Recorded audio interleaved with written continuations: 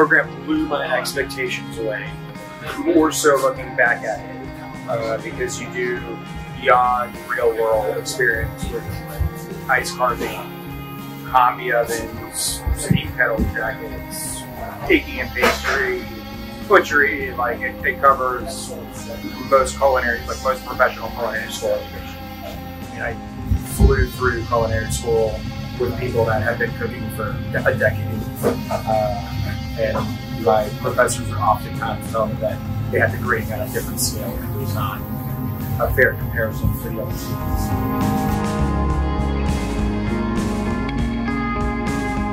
The importance of trade and craftspeople, and not everyone fitting that mold of going to a university and getting a standard job. I have never worked outside of the restaurant industry, and I wouldn't think of an idea that I would.